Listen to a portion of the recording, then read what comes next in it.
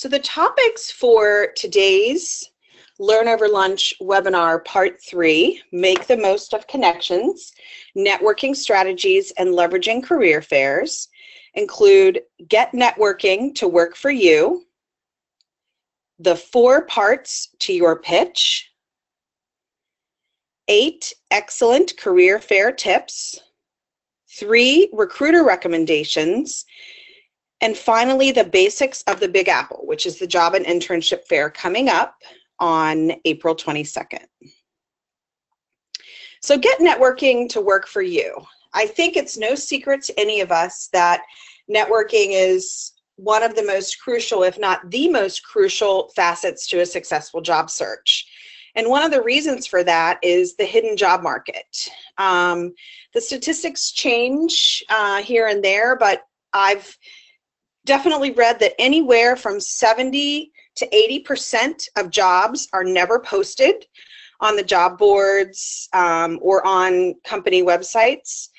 And that's because companies know that one of the best ways to find strong employees is through referrals. So that's sort of what we call the hidden job market. And that's where networking comes into play and it being so important. I always mention when I'm talking about networking that it should be a two-way street.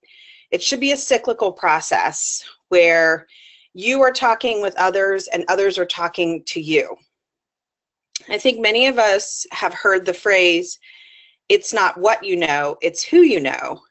And I would add, and who knows you. So it's important to keep in mind that when you're networking and when you're talking with people about your career interests and your career and your professional background, that you allow the person that you're talking with to help you help them as well as help yourself. So the idea is that when you're talking with someone and having conversations about your career interests, your job search, your education, that you think about how you can ask the person for advice and ideas and pointers for your career and your job search versus, I need a job. Can you help me get a job in your company? And what happens many times is if you have a conversation with someone or your career center refers you to someone to do an informational interview, if you reach out to that person and send your resume and say, can you send my resume in for this job at your company?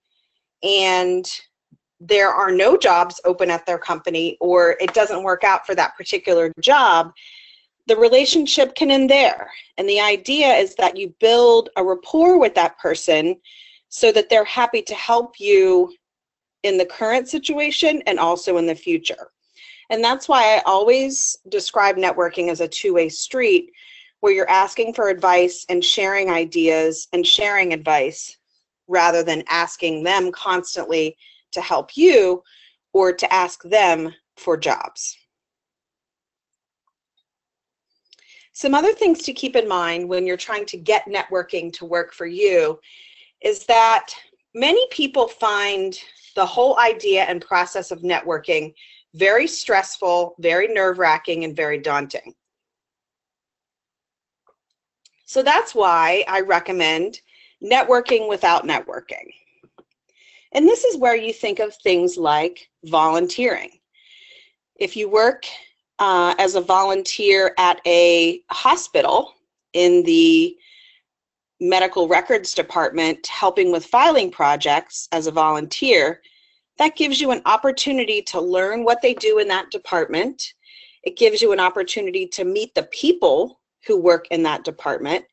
And it also gives you a chance to dedicate your time to an organization. So you're basically networking within that organization, within the medical records field, without networking. And the idea whenever we say networking is not to attend networking events only. It's more to practice the art of networking and meeting people and building relationships and helping others with their job search without actually networking. Another important piece, which I think is also obvious, is social media.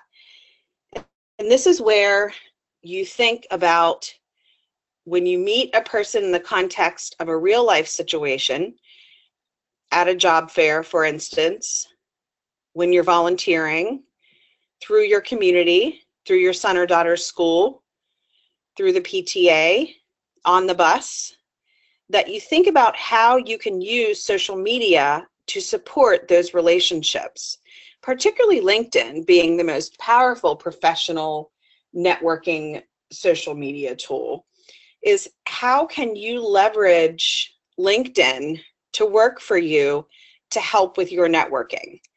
Whether it's meeting someone new and sending them a request to connect with you on LinkedIn, or researching an interviewer that you have scheduled an interview with the next day, or simply perusing different types of profiles on LinkedIn to get an idea for your own job search in similar fields.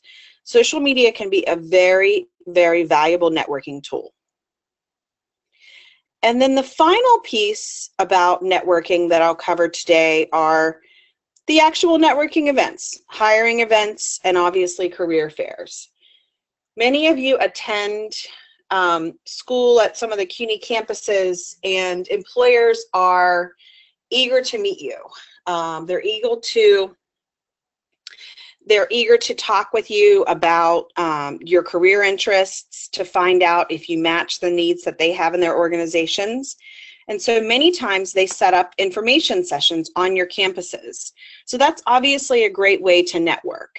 Even if you think it's early and you're not quite ready to, start considering full-time positions or even internships, it's a good idea to attend these kind of events if you have the opportunity to begin the relationships with those companies and representatives. And finally, career fairs.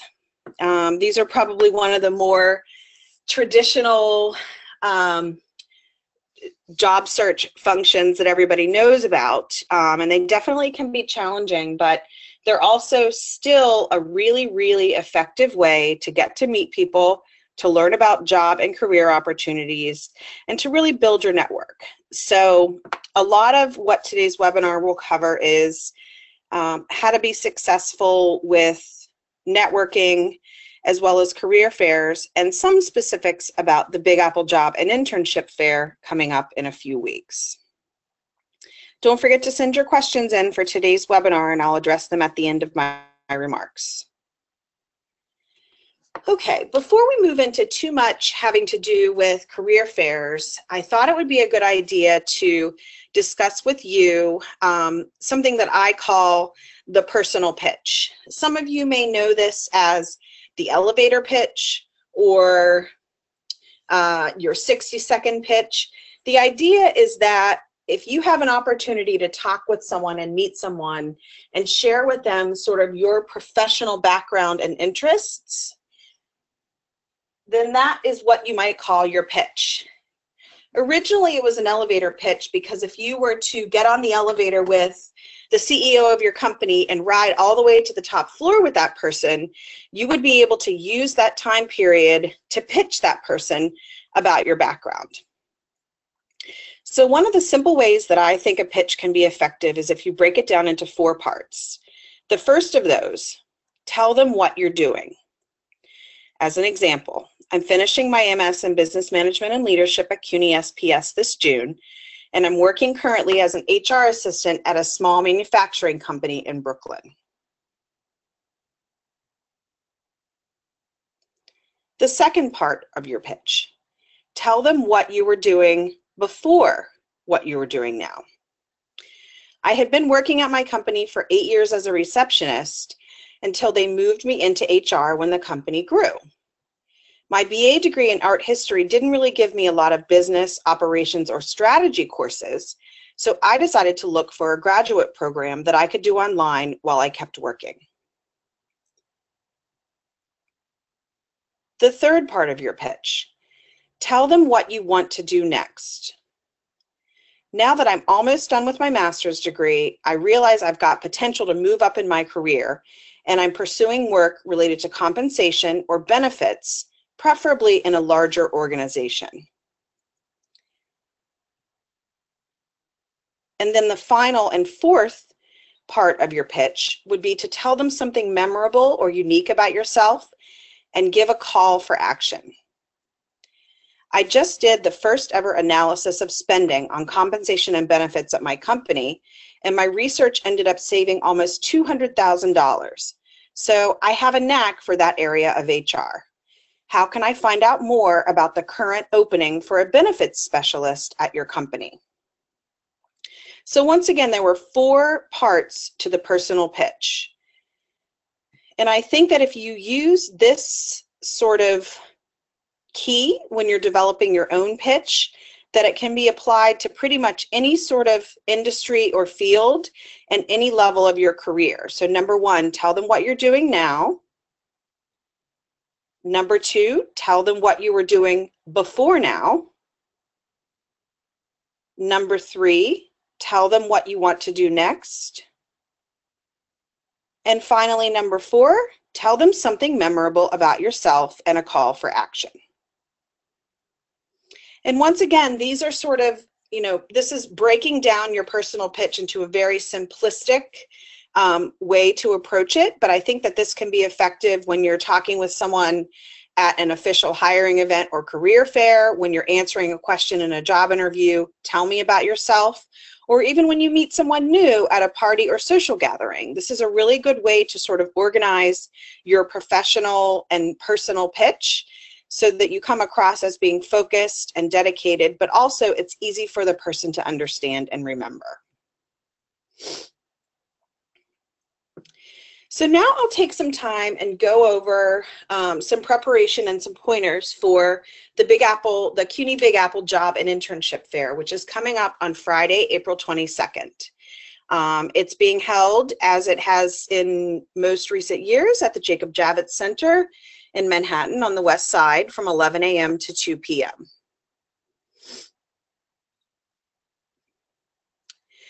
I'll go over a series of 8 excellent tips for preparing for the CUNY Job Fair and any spring job fairs that you might be attending for that matter. Tip number 1, fairly obvious, polish your resume. Probably the best way to do that is to visit the Career Services office at your campus for help. Number 2, edit your social media profiles.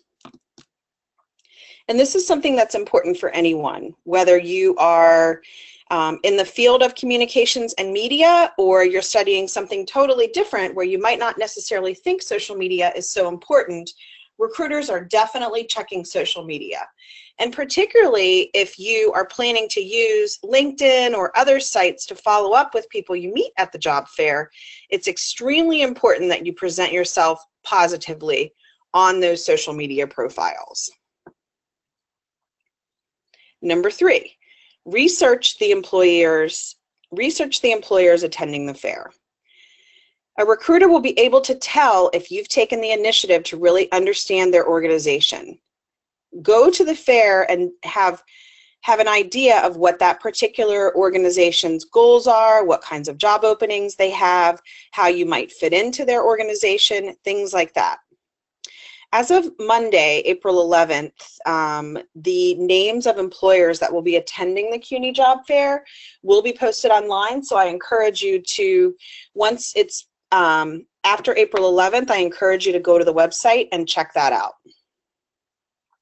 Tip number 4, create and practice your pitch to recruiters. In less than 2 minutes, tell why your skills and education and experience would be valuable to that organization. And I just went over those 4 parts to what I think make up a great pitch. So if you use that sort of as an example, you should be able to come up with your own pitch and then take a little bit of time to practice it before you attend the job fair.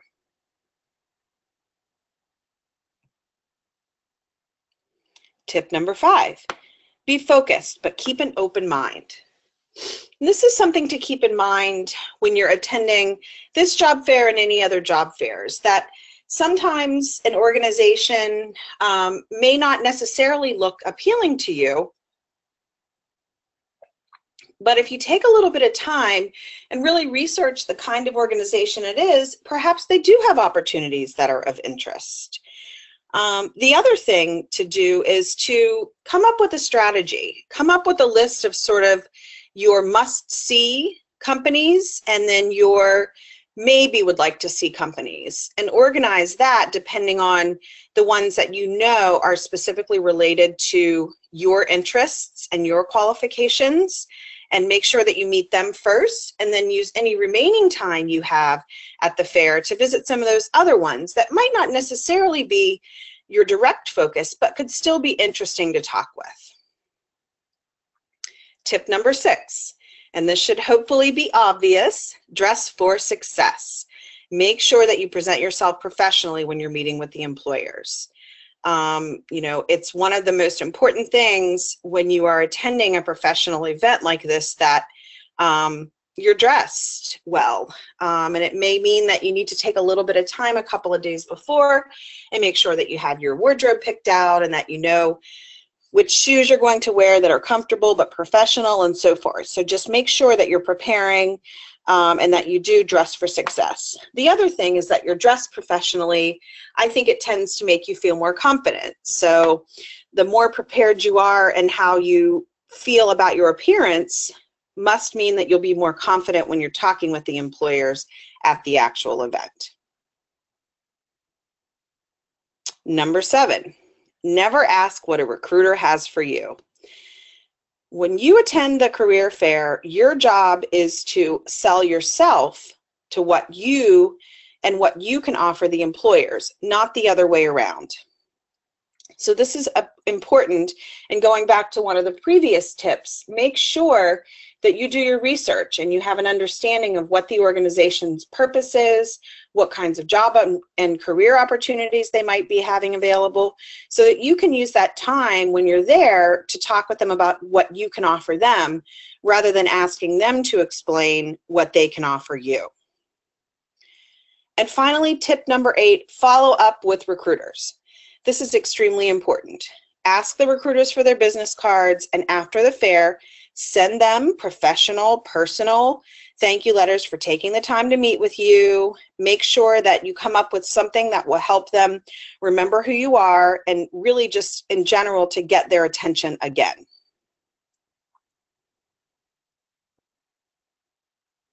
Speaking of recruiters, here are 3 recommendations that have just generally come up in my experience when I'm talking with recruiters about their ideas and how things are for them when they attend job fairs, and which kinds of candidates tend to be most successful.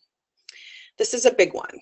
Don't ask what an organization does or which jobs are currently available. Again, do your research in advance. You want to spend the valuable time you have there at the career fair talking about yourself. The recruiters are going to be more impressed if you can really prove that you've taken the time to research and understand what they do and what kinds of opportunities they have, and they'll feel that you're going to be a more capable potential employee, rather than if they need to repeat over and over and over again what their organization does and what kinds of job opportunities they have. This is a really, really important one. Another recruiter recommendation: be aware that you may still need to apply online. And this is some feedback that we've heard from students and alumni attending the job fairs in the past. Employers go to the job fair and they meet you, but they won't take your resume. Even if they won't accept a resume at the job fair, be aware that they still may be taking notes of the strongest candidates that they meet. These organizations definitely have to follow strict employment laws and guidelines, and many of them find that the only way they can accurately and legally track applicant data is to have everyone submit their application online. So if that's the case, do as the employer instructs you and then follow up. Ask if you can have a business card. Agree to apply online to the particular position, and then follow up with them and explain that you met them at the job fair, you're very eager to find out more about the organization, and let them know that you have applied as they told you. It makes it more challenging, certainly, for you as a job seeker at a job fair if they won't take the resume, but It's just something with sort of the way that things work with hiring processes today. I think it works in your favor if you just agree with it, ask for a business card, and hopefully follow up later on.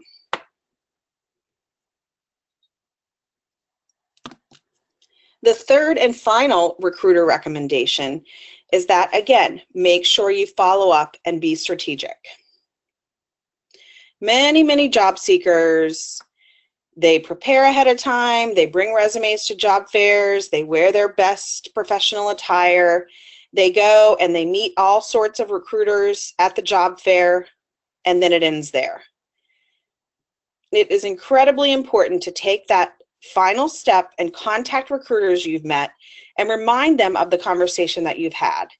Reiterate how much you're interested in their organization and how you would be of value to them.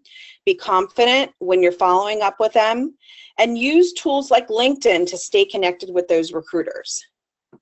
As I had said about networking, just because someone doesn't have a job opportunity that's appropriate for you right now, it doesn't mean that in a month or 2 months or 6 months, they won't have something that is appropriate. So it's important to follow up with those recruiters, be strategic about it, use LinkedIn to stay connected, and you never know how there might be something positive that comes about from that effort you make. It's very surprising how many job seekers attend job fairs, but they don't take that final step in following up. So here's my advice to you, definitely make sure that you do so.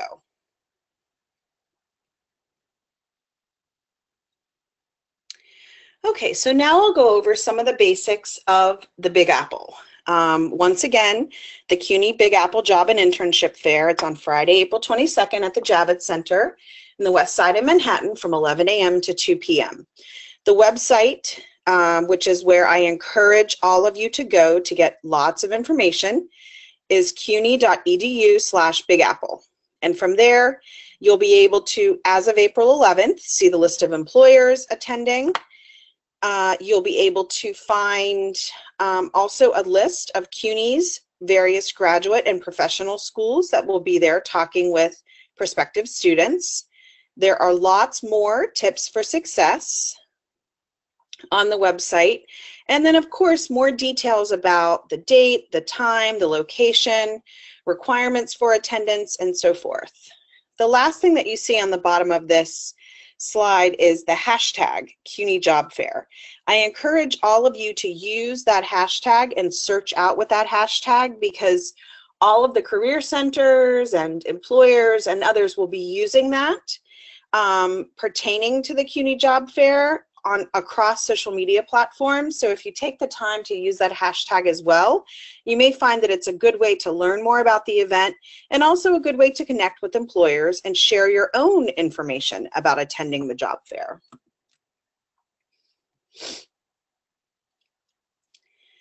In just a moment, we're going to go ahead and get started on answering some of your questions that have come in, but I just wanted to once again remind you that the Big Apple Job Fair is coming up Friday, April 22nd, and from 11 a.m. to 2 p.m. And I encourage CUNY students and alumni to attend this event. It's always a well-attended, popular event for for the employers, and I know that they look forward to this event and then the opportunity to meet with CUNY's finest. So, I encourage all of you to attend that particular event. At this point, I'm going to go ahead and ask Kelsey Richardson, our career advisor, to begin helping me out with sharing some of the questions that have come in for today's webinar. Kelsey, are you there? Yes, thank you, Shannon. Thank you for sharing such great tips about networking and job fairs with everyone. We definitely have some questions coming in, and I actually wanted to start with one question that is, what is the substance of the interaction with an organizational representative at the career fair beyond giving them your pitch? Like, how long does the interaction tend to last? Well, that's a good question. Particularly if you've never attended a job fair in the past, it can be difficult to tell for sure. One of the things that I think is important to keep in mind is that each organization is probably going to approach the job fair differently. But generally, you know, this particular event especially, it's pretty crowded. It's pretty, you know, it's a large scale event. So when you walk up to a booth or a table and you shake the hand of a recruiter and you introduce yourself and provide them with your pitch, they likely may have a couple of follow-up questions to ask of you. Or they may say, you know, it's nice to meet you. Thank you for visiting our booth. What questions do you have for me? And I would say that after that, you know, it's probably not going to be, you know, a 15, 20-minute extensive conversation. However, I have heard previously that some recruiters, if they find a candidate to be of particular interest, they may step aside with them and ask them some more specific, more interview types of questions. So that's where I think that doing your research ahead of time can really help you to be best prepared. The other thing to keep in mind is that if an employer sort of seems like they're trying to move things along quickly, follow their lead and ask for a business card and follow up.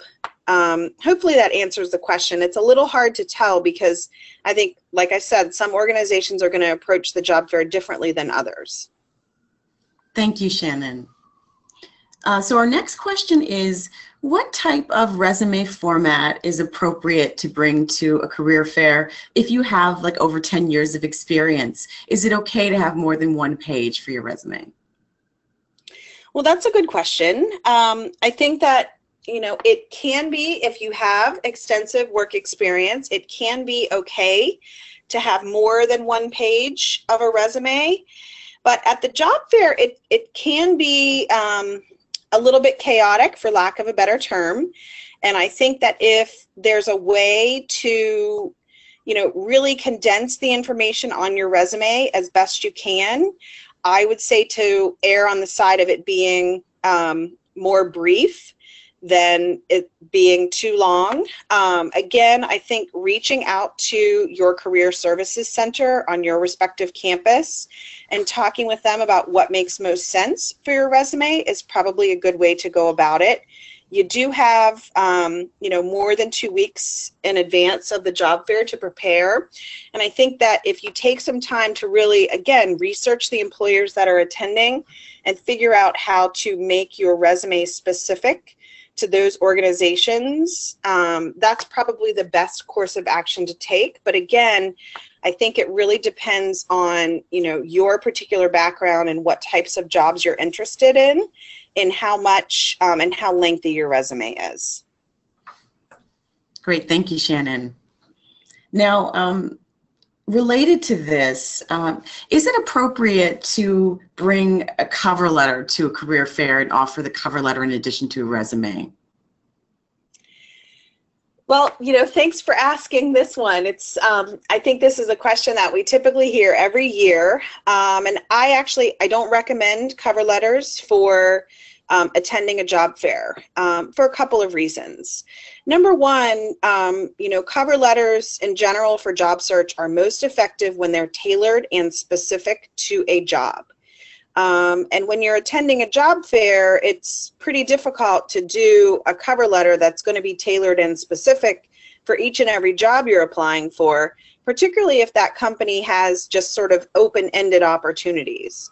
The other problem with cover letters, I believe at career fairs, is that it's chaotic enough, and recruiters are, you know, they're trying to sort of stay organized and meet candidates, and you want to help them be able to remember you. So I think it sometimes can bog things down if they have additional paperwork and cover letters to review. My advice instead of a cover letter would be to come up with some sort of pitch or focused profile or statement to include on the top of your resume that describes your interests, your background, and so forth in summary form, and use that on the top of your resume rather than trying to come up with cover letters and providing additional papers when you're meeting with recruiters at the fair. Kelsey, feel free to jump in if you have anything to add on some of these questions. Sure, absolutely. No, I in complete agreement about cover letters. It's less is more in terms of, not including cover letters and just focusing on that resume, and definitely having a summary or some type of statement at the top of the resume is really helpful to the recruiters to be able to get a sense of what skills and experience you have to offer. Great, thank you. So another person was wondering if it's okay to give your business card to the recruiters at the job fair in addition to your resume. Well, that's a good question. I think that if you're referring to a business card that you use with your current employer, I don't think it makes a lot of sense to provide that. If you're attending a job fair and you're looking for a job, it doesn't make a lot of sense to be using the business card that you have currently. However, many would advise a job seeker to create a sort of a personal business card that includes a little bit of information. It has your contact information, maybe the link to your social media, your LinkedIn profile, your email address, maybe even your pitch. And if you've created that kind of personal business card, that might be a really nice thing to share with recruiters, particularly if they are not willing to accept a resume document at the career fair. If you've created your own personal business card, that could be something that you could provide to them instead. Thank you, Shannon. Now we have another question about, a student's wondering what advice you would give them for their pitch if they have little or no experience to offer an employer yet. Well, I think that, this is probably something because we are talking many times about students, underclassmen students. I think that if you don't have a lot of work experience to cite in your pitch, that you draw from other experiences. You can certainly talk about your classes, if you've done any academic projects, if you've participated in any leadership activities, either at your college or even prior to that in high school. You can also talk about other types of experiences you have, even things like retail, babysitting, summer jobs. Those kinds of experiences can still be valuable to a potential employer if you're able to articulate what you've learned from them and how you believe they make you a good qualified candidate. So I think it's important to, not just draw from and think about work experiences, but other experiences that you're able to articulate that still prove you have certain skill sets and competencies. Great, thank you, Shannon. We have another question. A student is saying that they're a new nurse and they're wondering how they can appeal to a recruiter at the job fair with limited experience who may not have worked with nurses as much. I'm not sure I understand exactly. The person doesn't have a lot of experience. Well, the student is a new nurse, and they're wondering how to appeal to a recruiter when they have limited experience as a nurse. Well, I think that some of the important things to keep in mind, and this goes back to your preparation in advance of the job fair. Because if you've taken the time to learn what the organization does and what kinds of career opportunities they have, if you're able to talk with that recruiter and explain, here's the job opportunity I saw listed on your website and here's how I qualify, it's actually an opportunity for you to really prove yourself how much you've done your homework and how prepared and focused you are as a job seeker. I think that that's something that may come up from time to time at job fairs, because many times employers they may not send someone who is particularly experienced in the specific field area. They may send someone who's a human resources or a recruiter, or they may send someone who's a department manager that wouldn't be familiar with all of the specifics about the different jobs open across that company, but would have a general idea about the company. And that's where I think, again, your research comes into play, where you're actually able to educate them on how you meet the particular needs at their organization. Hopefully that addresses the question. Yes, thank you, Shannon. And what you were saying also about when you were answering the other question of a student with limited experience, for anyone who's a new nurse as well, talking about your academic credentials, your leadership experience, all of your volunteer efforts, all of those things are definitely very helpful as well when you are speaking with a recruiter and you're trying to give them a sense of your experience. Yep, absolutely. So we have another question about the pitch. Now, this student says that their current job isn't something they would necessarily want to put in their pitch. Okay. So how else could they address part one of the pitch? Well, I think if you're a current student, then you focus on what you're studying. Maybe talk, not only mention what the degree program is, but talk about a couple of, the courses that you have done particularly well in, or courses that relate specifically to your job search or the types of jobs that you're looking for. And I think that, if you're working part-time or if you're working in a field that's unrelated, you don't necessarily have to include that information. You may just focus more on the education, or you may say, I'm working in a field unrelated, but I'm here today because I'm looking to make a career transition into such and such field. That's one thing about your pitch, is that you really have the ability to control the information that you're providing to the person in the pitch, and really that's why it makes sense to practice it and put it together in advance, so that you're able to really focus it and be strategic about what you're telling a recruiter or what you're not telling a recruiter. Great, thank you. Now, another student has a question about the general networking tips that you were going over at the beginning of the webinar. You were mentioning about volunteering as one of the ways to network without networking. And the question is, what other ways can you network without networking? That's a good question. And networking is such a big sort of heavy topic that it's hard to do too much content on networking in a short amount of time. But I think that some of the other things that I referred to in terms of networking without networking can be as simple as within your classes. Many CUNY students are working while attending school, so one of the easy ways to meet people that are in different types of professions is simply to talk with your classmates. So that can be a really easy way to sort of network without networking, because you're in a learning environment with that person where it's not necessarily where you're thinking all the time about professional connections, but it can be sort of a non-threatening way to get to know people. I also would, think about things like church or community activities as being a way to network without networking. Many times people will attend a birthday party or go to a barbecue. It's starting to, hopefully, with the exception of today, it's starting to get warmer.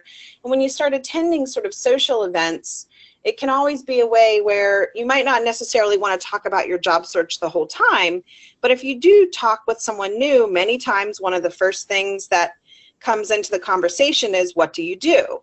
So if you're able to figure out ways to sort of network at those types of social situations that are not necessarily professional centered, it can be an easy, non-threatening way to network without networking.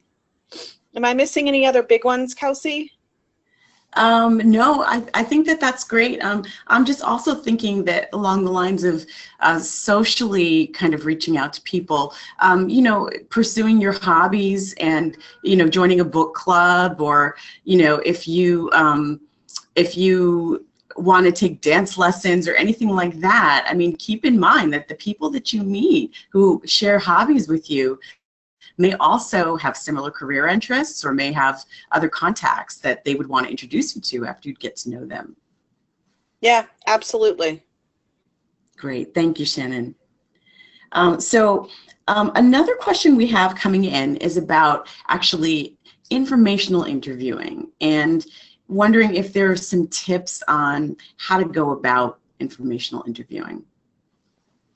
Sure. I want to be mindful of time, but I'll talk a little bit about informational interviewing in the context of networking and sort of using that as a way to build relationships. The idea, for those of you who haven't heard of informational interviewing, the idea is less of a job interview and more of a sort of a fact-finding mission.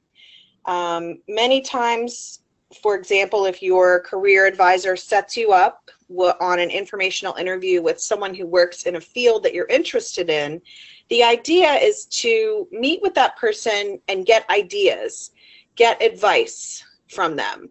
Ask them how they got their start. Ask them what they like or maybe what they don't like so much about their work. Find out from them what was successful when they first started looking for jobs. Basically getting advice and getting ideas about what was successful for them. And the thing about informational interviews is that most people really enjoy talking about themselves. So if you can get the opportunity to ask them to answer questions about their own career and their own success within their chosen fields, it can be a very useful exercise for you to learn what would be most useful for you. And sometimes one of the things with informational interviewing is it can be the foundation for a more long-term relationship. And when I talked about it being a two-way street, you may very well find that that person is interested in learning from you as well. So I think that, that's sort of the gist of informational interviewing. The other thing that I think is useful about informational interviewing is that the idea is not to ask about jobs, but if down the line an informational interview turns into more of a long-term professional relationship, that person may be more apt to pick up the phone when they do hear of a job opportunity for you, because they've had a chance to get to know you and understand what kinds of things you're looking for. And that's where sort of it being a help me, help you relationship comes into play. I could probably spend an entire webinar talking about informational interviews, but hopefully that gives you a general idea of what it is and sort of how it works. Great, thank you, Shannon.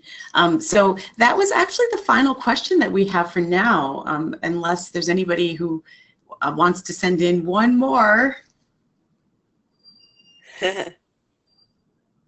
We'll give a couple of minutes. I will take just this final minute to review once more the details for the CUNY Big Apple Job and Internship Fair, Friday, April 22nd, 11 to 2 at the Javits Center. That is in Manhattan. You can find out all the details, more tips. The employer list will be posted starting April 11th, and so forth. The website is just cuny.edu/bigapple. Definitely I encourage you to go to the website in advance of the job fair so that you're able to best prepare yourself. And hopefully you've all been able to find out something new and worthwhile from today's webinar. Kelsey, anything else coming through? No, nothing else coming through. Okay, wonderful. Well, I wanted to thank all of the attendees that joined us today. I also wanted to thank Kelsey Richardson and Anthony Sweeney for providing technical support and emceeing the questions and answers for today's webinar. I wish all of the attendees the best of luck in your networking. And of course, if you're planning to attend the Big Apple Job and Internship Fair, best of luck with your job search.